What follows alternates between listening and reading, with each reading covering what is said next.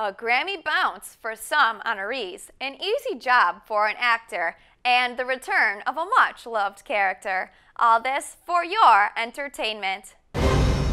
My very first holiday is off to a perfect start!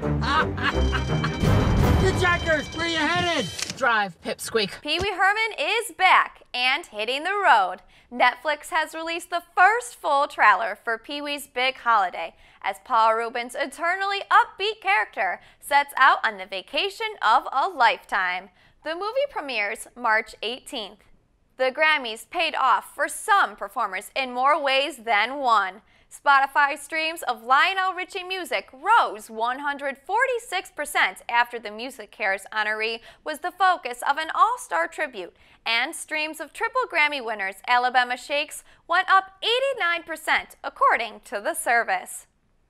Gerard Butler has just one line to memorize for his latest role: "Drivers, start your engines." The actor has been cast as the Grand Marshal of Sunday's Daytona 500.